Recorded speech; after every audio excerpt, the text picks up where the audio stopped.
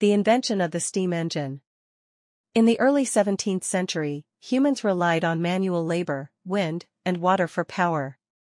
But everything changed when an idea emerged, harnessing steam to generate energy.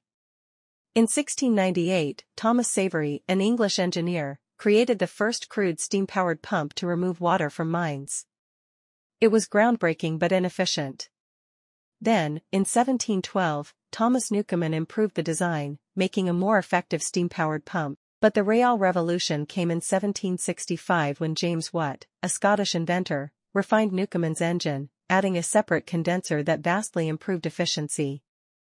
By 1776, Watt's steam engine powered factories, mines, and mills, sparking the Industrial Revolution. As the 19th century unfolded, engineers like George Stephenson used steam engines to build locomotives, launching the first railways in the 1820s, transforming transportation.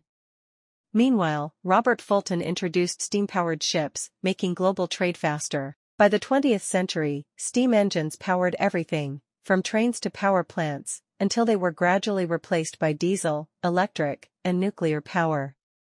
Today, though steam engines no longer dominate, their principles still drive power generation in modern turbines.